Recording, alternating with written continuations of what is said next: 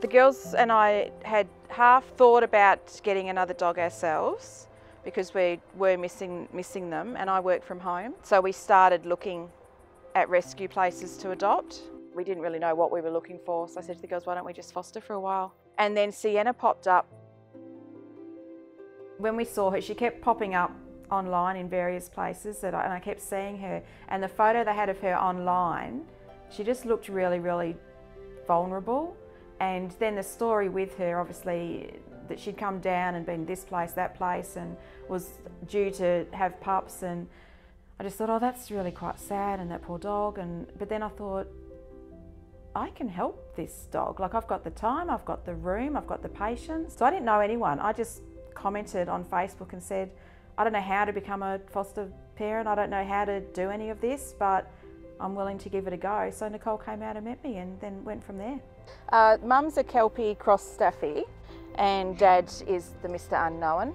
There were 7, yeah. 2 are the black, which are quite Kelpie-like, and then Tempest, who's quite lab, and then the other 4 were quite like Mum. Sienna keeps stealing all their toys. She's got a big mound of them in there. She's only a pup herself, really. She's only 18 months, 2 years. But they just bring so much joy. It's so much fun to do. I mean, I'm very fortunate. I work from home. I've got a lot of time on my hands to be able to do that. But a lot of the volunteers I've spoken to, they all work full time. They've got busy lives, but they fit in around it, and they fit in around it happily. They just do it without even thinking about it. They just go and do it. You know, it's like a little community. It was really good. It's fun. It's a lot of fun. And I love the fact of all the checks that they do for where they're going to go, just to make sure that they're going to a right place and a safe place, and with people that are going to take the time.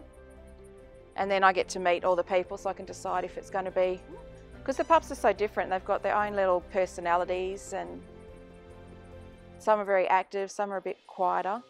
So matching them up with the right people as well is important. And it's been probably more fulfilling than as a person than I expected. Like, it's been amazing. So, and I've ordered a shirt, I'm getting a car magnet, things that I never thought. I was just in it just to look after some dogs and have some friends around during the day, and all of a sudden what can I do? How can I get involved? I want to, yeah, I am, SAFE Perth. So, you know, it's one of those things. You don't go into it expecting that it's going to be what it ends up being, and already in such a short time, it's a really enjoyable, loving part of my life. I love it. I've had a really good time, you know, and I can't wait to rehoming these puppies.